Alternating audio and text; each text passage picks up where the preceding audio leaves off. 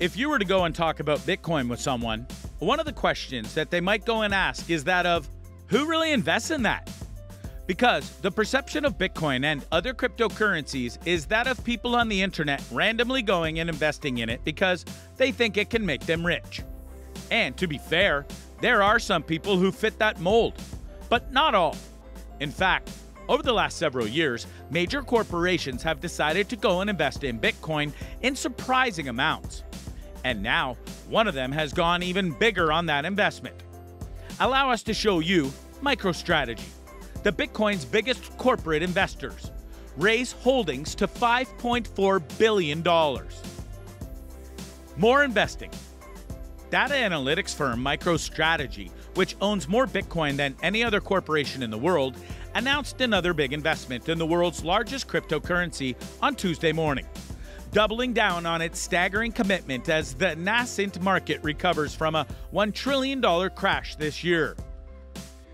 In a regulatory filing, Virginia-based Microstrategy disclosed it purchased approximately 3,907 Bitcoins for about $177 million in cash, or $45,294 per coin, between July 1st and August 23rd.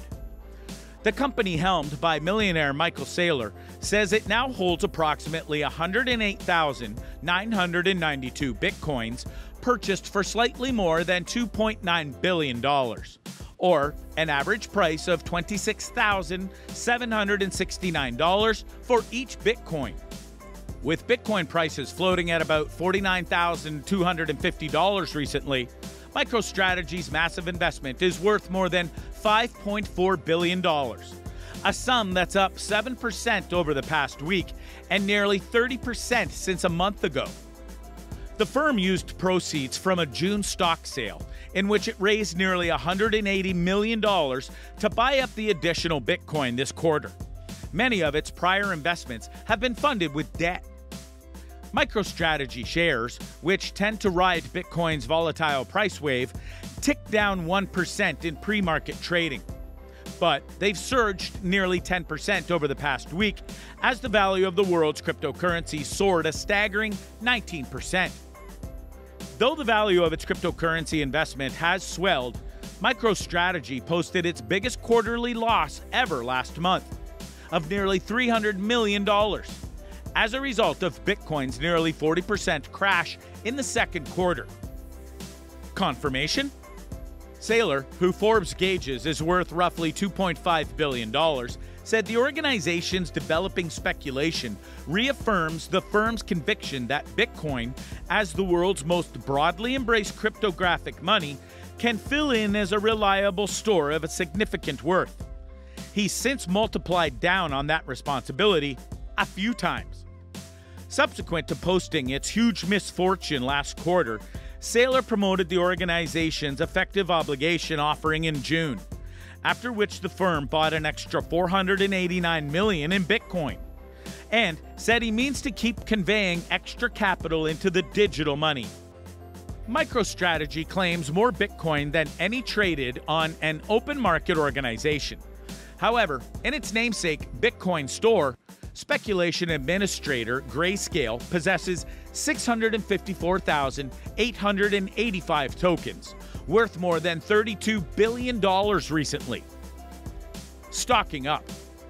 This isn't exactly a new thing for Microstrategy, as we've alluded to, because over just the course of this year, they've gone and made big moves to get more Bitcoin, including liquidating stocks just to get more coin. We rotated our shareholder base and transformed ourselves into a company that's able to sell enterprise software and to acquire and hold Bitcoin. And we've done it successfully with leverage, Saylor said earlier this year. That has increased the power of the brand by a factor of 100. We just had our best software quarter in the last 10 years last quarter, he added, noting total revenue was up 10% year over year. The Bitcoin business is driving shareholder returns. I think the employees are happy. The shareholders are happy. At the time, they were happy, at least. But as noted, they've taken some hits. But that appears to not be stopping them from going all in even further And they're not the only ones. Coinbase. Recently, the head of Coinbase, CEO Brian Armstrong, made a blog post specifically explaining what his platform was going to do in regards to crypto in the near future. And it's a big move. We believe in the crypto economy, a future where economic transactions, buying, selling, spending, earning, will be based on crypto assets. Our products strive to make that vision a reality by making crypto trusted and easy to use for customers around the world. Today, the majority of Coinbase corporate financial transactions, such as how we pay our vendors, employees, or invest corporate cash, remain heavily weighted in fiat. We're in a strong position to lead by example and double down on how we can enable crypto adoption and utility, starting with how we operate our business.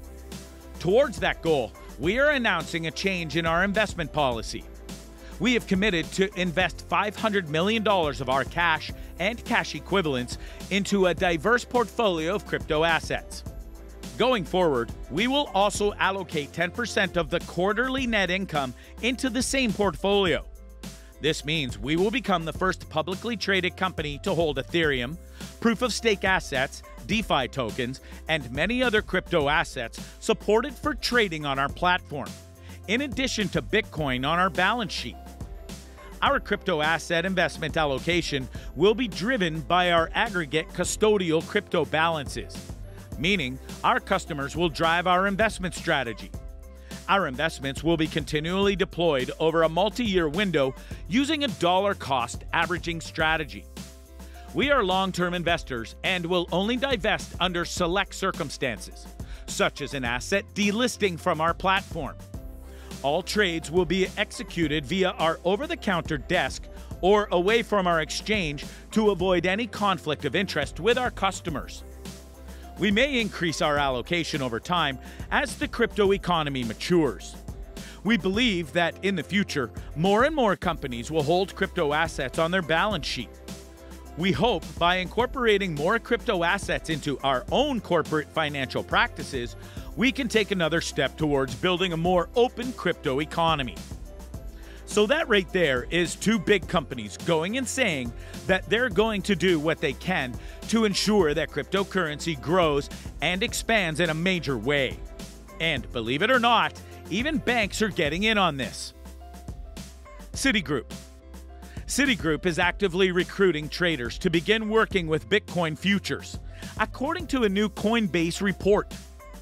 The report, citing two sources, including one within the bank, says that Citi is angling to trade Bitcoin futures contracts on the Chicago Mercantile Exchange.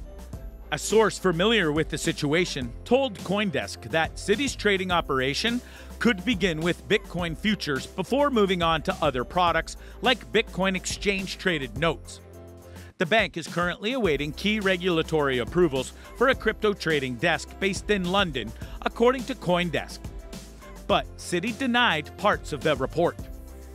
We are presently considering products such as futures for some of our institutional clients, as these operate under strong regulatory frameworks, a Citi spokesperson told Insider in a statement.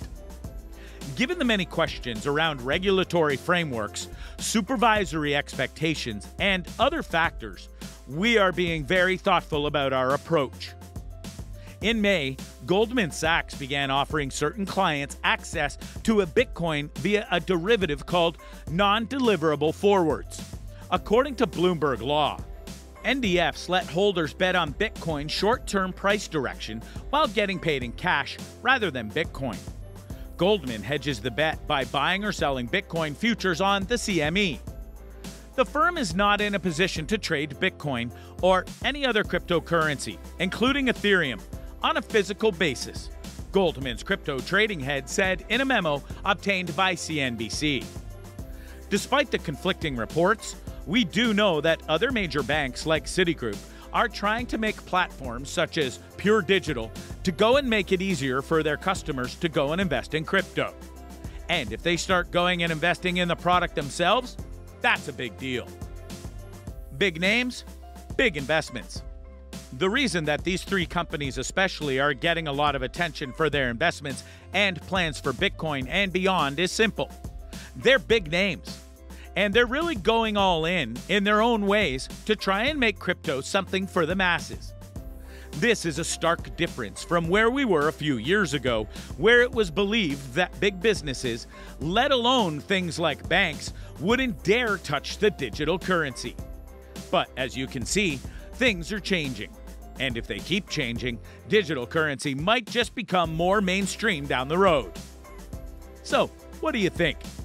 What do you think of this look at Microstrategy and how they've gone from just investing in Bitcoin to having billions in it? Do you think that this is actually a smart strategy? Do you think they're ahead of the curve because they've seen the potential that Bitcoin has in the future? Or are they in way over their heads? Let us know in the comments below, and we'll see you next time.